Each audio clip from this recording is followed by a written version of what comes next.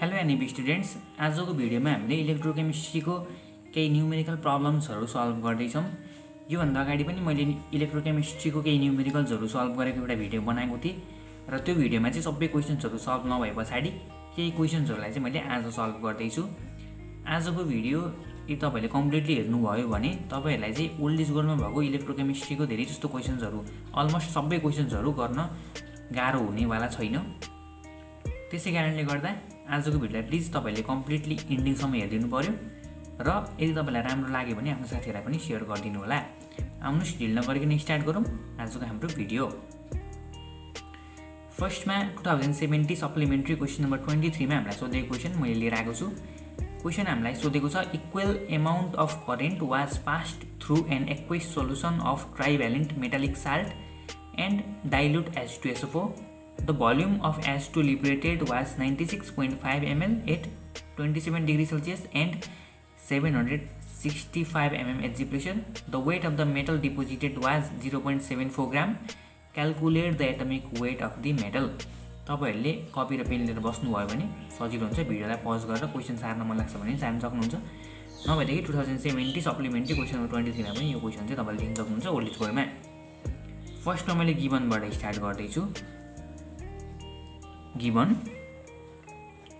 हामीलाई चाहिँ के क्वेशनले भनेको छ भन्दा करेन्ट चाहिँ सेम पास भयो रे हैन, एउटा एक्वेस सोलुसनमा र अर्को चाहिँ डाइल्युट H2SO4 मा है। H2SO4 तिरबाट H2 लिबरेटेड भयो हाइड्रोजन, त्यो हाइड्रोजन लिबरेटेड भयो नि जुन H2, त्यो हाइड्रोजनको चाहिँ हामीलाई भोल्युम दिएको छ 96.5 ml। त्यस्तै गरेर हामीलाई टेम्परेचर दिएको रहेछ 27 डिग्री सेल्सियस र प्रेसर दिएको रहेछ 765 mm Hg।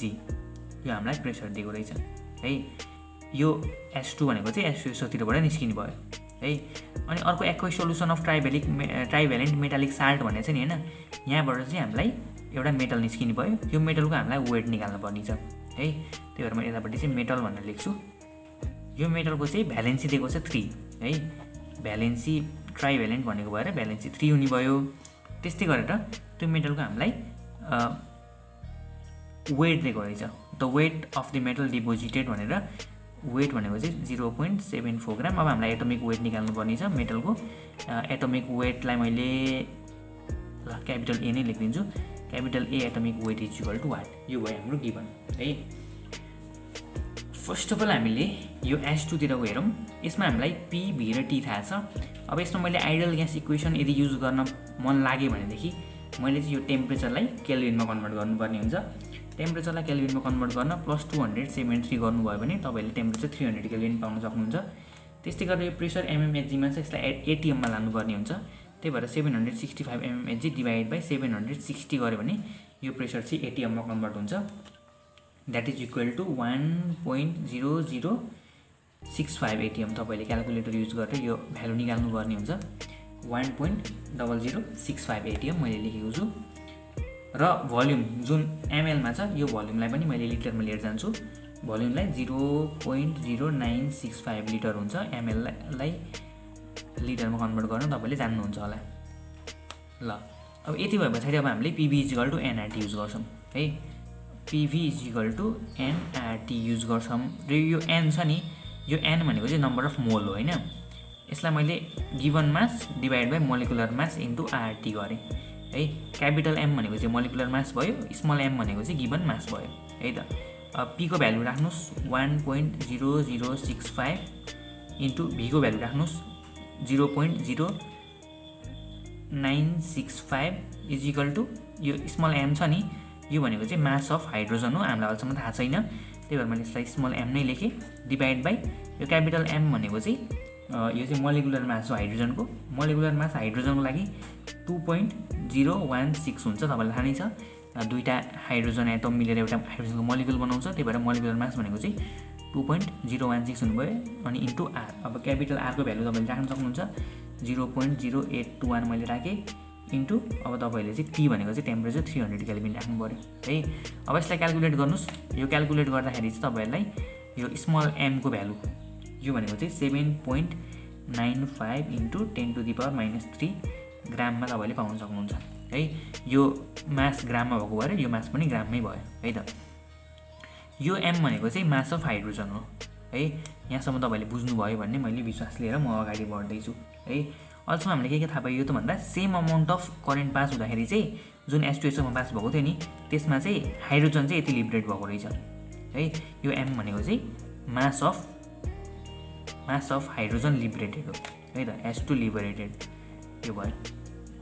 अब हामीलाई यो m भनेर जुन वेट दिएको छ यो w भनेर 0.74 ग्राम, यो भनेको चाहिँ मास अफ मेटल लिबरेटेड अथवा the weight of the metal liberated अथवा डिपोजिटेड भनेको छ 0.74 ग्राम। त्यही भएर यो चाहिँ वेट अफ अथवा मास अफ मेटल लिबरेटेड भयो है त।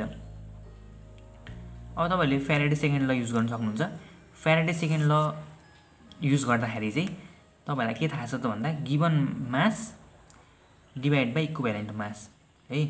कुनै एउटा सल्युसनको अथवा एउटा सब्स्टेन्सको is equal to mass divide by equivalent mass of एनअदर substance हुन्छ हैन। अब यो कन्डिसनमा हामीले एउटालाई मेटल मान्छौँ, अर्कोलाई हामीले हाइड्रोजन मान्छौँ है। तपाईले एक्जाम लेख्दाखेरि चाहिँ mass of metal liberated divide by equivalent weight of metal is equal to mass of hydrogen liberated divide by equivalent weight of hydrogen, यसरी लेख्नुपर्ने हुन्छ है। फ्रम फ्याराडे सेकेन्ड ल भनेर मैले त्यस्तै सर्टकटमा लेखिदिएको छु। अब मेटलको मास लिबरेटेड भनेको 0.74 ग्राम हो, तपाईलाई थाहा नै छ। इक्विभ्यालेन्ट मास हामीलाई थाहा भएन मेटलको है, भ्यालेन्सी त थाहा छ तर इक्विभ्यालेन्ट मास हामीलाई थाहा छैन। किन भन्दा हामीलाई यो मोलिकुलर मास अथवा भनौँ न यो एटमिक मास नै थाहा छैन। त्यही भएर मैले यसलाई इक्विभ्यालेन्ट मासलाई यत्तिकै इक्विभ्यालेन्ट वेट भनेर लेखिदिएँ। अब हाइड्रोजनको मास लिबरेटेड भएको भर्खरै हामीले निकाल्यौँ 7.95 × 10⁻³ हो डिभाइड बाइ अब इक्विभ्यालेन्ट वेट हाइड्रोजनको तपाईँलाई थाहा नै छ 1.008 हुन्छ है। अब यसरी तपाईँले क्याल्कुलेट गर्नुहोस्। क्याल्कुलेट गर्दाखेरि तपाईँलाई इक्विभ्यालेन्ट वेट आउनुपर्छ 93.82, यो भयो इक्विभ्यालेन्ट वेट है त। अब हामीलाई के थाहा छ त भन्दा एटमिक वेट भनेको चाहिँ atomic weight is equal to जहिले पनि इक्विभ्यालेन्ट वेट इन्टु भ्यालेन्सी हुन्छ। यो तपाईँले जानेकै कुरा हो है। अब इक्विभ्यालेन्ट वेट यहाँनिर 93.82 छ इन्टु भ्यालेन्सी हामीलाई के थाहा छ 3 थाहा छ हैन। ट्राइभ्यालेन्ट मेटल भन्यो नि त, त्यही भएर भ्यालेन्सी 3 थाहा छ भनेपछि मल्टिप्लाई गरिदिनुहोस्। मल्टिप्लाई गर्दा 281.47 AMU तपाईँहरूको आउँछ atomic weight of the metal and this is the required answer. तपाईँले यो क्वेसन बुझ्नुभयो होला भन्ने मैले विश्वास लिएको छु। र अब हामी ढिलो नगरिकन सेकेन्ड क्वेसन गर्दैछौँ। तपाईँले स्क्रिनमा देख्न सक्नुहुन्छ 2071 सेट सी क्वेसन नम्बर 23 मा हामीलाई सोधेको question chromium metal can be plated out from an acidic solution containing CrO3 है। र एउटा क्वेसन दिएको छ, यो क्वेसन तपाईँले देख्न सक्नुहुन्छ। र हामीलाई क्वेसन सोधेको छ कति ग्राम क्रोमियम चाहिँ प्लेटेड आउट हुन्छ बाई यति कलम चार्ज है त 2400 कलम चार्ज। त्यस्तै नेक्स्ट क्वेसन हामीलाई सोधेको छ कति टाइम लाग्छ टाइम निकाल्नु भनेको छ। फर्स्ट अफ अल तपाईँहरूले यो क्वेसन गर्नुभन्दा अगाडि थोरै बुझ्नुपर्ने कुरा म यहाँनिर लेख्न चाहन्छु, त्यस पछाडि म क्वेसन यो सल्भ गरिदिन्छु। फ्याराडेको फर्स्ट लको बेसिसमा रहेर यदि हामीले इक्वेसन लेख्ने भने हामीले W = Z × Q लेख्न पाइन्छ है। किन भन्दा फ्याराडे फर्स्ट लले के भन्छ भन्दा वेट भनेको चाहिँ डिरेक्टली प्रोपोर्सनल हुन्छ यो चार्जसँग, यो भन्छ हैन फ्याराडेको फर्स्ट लले। अब यो डिरेक्टली प्रोपोर्सनललाई हामीले यसो हटाएर इजिकल टु राखेर एउटा कन्स्ट्यान्ट टर्म Z युज गर्छौँ। W = Z × Q भयो है। अब W = यो Z को ठाउँमा हामीले युज गर्न सकिन्छ E/F है। E/F हामीले युज गर्छौँ र Q लाई चाहिँ मैले Q नै लेखेँ। यहाँसम्म तपाईँले बुझ्नुभयो होला हैन। अब W = यो E को ठाउँमा हामीले फेरि A/B लेख्छौँ है। यो A भनेको एटमिक मास भयो, B भनेको भ्यालेन्सी भयो है त। यो तलपट्टिको F बाँकी नै थियो, यो Q बाँकी नै थियो, मैले Q/F भनेर लेखेँ। यो भयो अर्को हाम्रो एउटा फर्मुला है। अब त्यस्तै गरेर यदि हामीलाई यो Q को ठाउँमा है चार्जको ठाउँमा चाहिँ करेन्ट हामीलाई दियो भने W = A/V × Q को ठाउँमा चाहिँ हामीले I × T पनि लेख्न सकिन्छ, current × time divide by F भयो। यो अर्को फर्मुला भयो है। यो फर्मुलाहरू तपाईँहरूले सरले भन्दाखेरि तपाईँले बुझ्नुभएको हुनुपर्छ। यो फर्मुलाहरू तपाईँले जान्नुभयो भने यही फर्मुलाहरूलाई युज गरेर हामीले न्युमेरिकल गर्न सकिन्छ है त। फर्स्टमा तपाईँहरूले यो इक्वेसन जान्नु पर्यो। यदि इक्वेसन एक्जाममा दिएन भनेदेखि चाहिँ तपाईँले यस्तो इक्वेसन आफै बनाउन सक्नुपर्ने हुन्छ। यो पालि चाहिँ एक्जाममा दिएको रहेछ CrO3 + 6H+ + 6E- ले चाहिँ Cr दियो र 3H2 पनि दियो है त। यो फर्स्ट क्वेसन गर्नको लागि अब मैले गिभन लेख्छु। फर्स्ट क्वेसनको लागि गिभन हामीलाई के थाहा छ त भन्दा यो CrO3 छ नि हैन, यो CrO3 बाट जति क्रोमियम यो निस्किरहेको छ यतापट्टि, त्यो निस्किनको लागि चाहिँ 6 वटा इलेक्ट्रोन पनि युज हुँदो रहेछ है। 1 मोल CrO3 को लागि 6 मोल इलेक्ट्रोन युज हुँदो रहेछ है त। त्यो हामीले जान्नुपर्ने कुरा फर्स्टमा है। गिभन लेख्दै थिएँ मैले, गिभन लेख्छु म चार्ज। फर्स्टमा हामीलाई चार्ज दिएको रहेछ, चार्ज भनेको चाहिँ 2400 भोल्युम दिएको रहेछ। अनि वेट हामीलाई सोधेको रहेछ, weight of chromium, weight of chromium is equal to मैले यसरी वाट भनेर लेखेँ। एटोमिक वेट हामीलाई थाहा छ क्रोमियमको, यहाँ पनि दिएको रहेछ 52। एटोमिक वेट ए भनेको चाहिँ 52 भनेर मैले डाइरेक्ट लेखेँ, तपाईँले बुझ्नुहुन्छ होला। यहाँ 52 दिएको छ, त्यसै कारणले मैले लेखेँ। र भी भनेको चाहिँ भ्यालेन्सी हो है, यो भी भनेको चाहिँ भ्यालेन्सी हो। ल मैले भ्यालेन्सी नै लेख्छु, तपाईँले फेरि कन्फ्युजन नहुनुहोस्। भ्यालेन्सी चाहिँ हामीलाई 6 हुने रहेछ है त। मैले भ्यालेन्सी 6 भनेर यहाँनिर लेखेँ है। अब त सिम्पल छ, वेट सोधेको हो हैन। Weight W is equal to मैले चाहिँ A/V into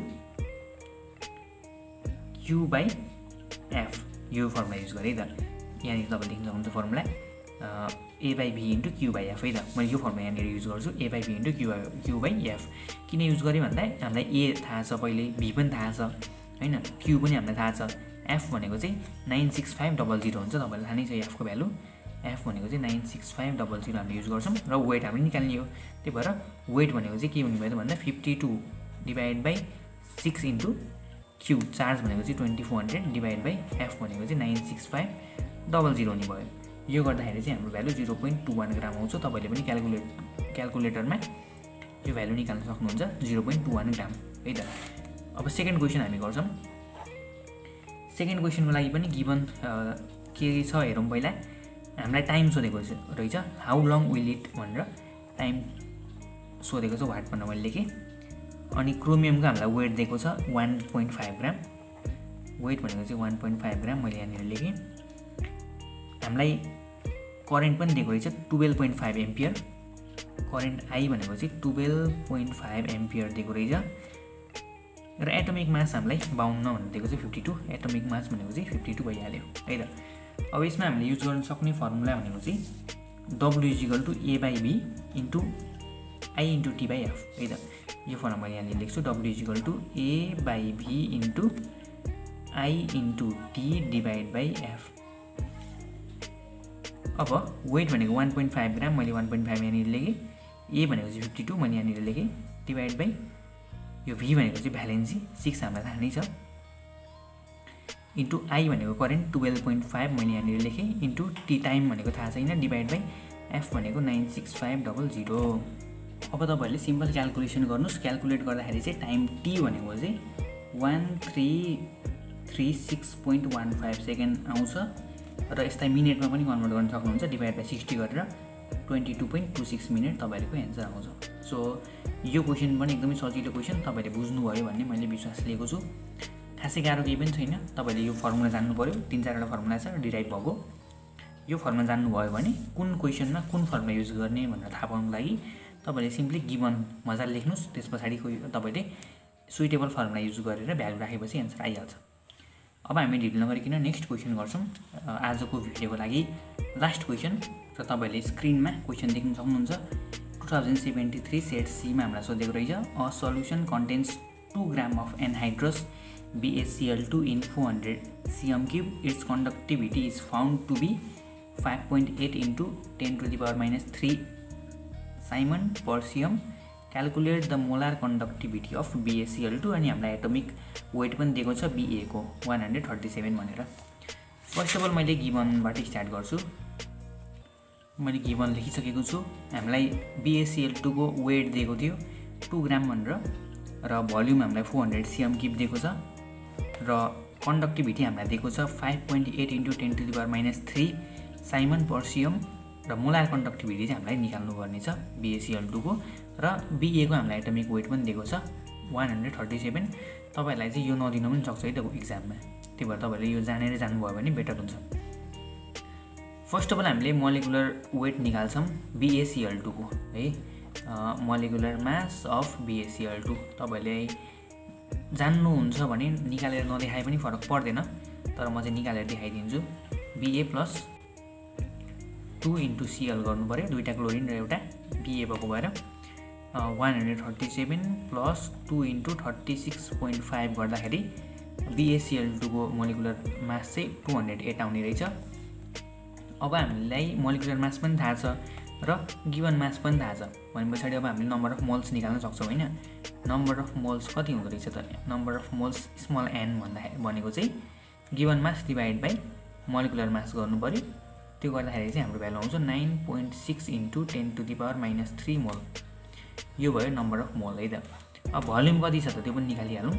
volume in litre है, हामीले चाहिँ लिटरमा निकाल्छौँ।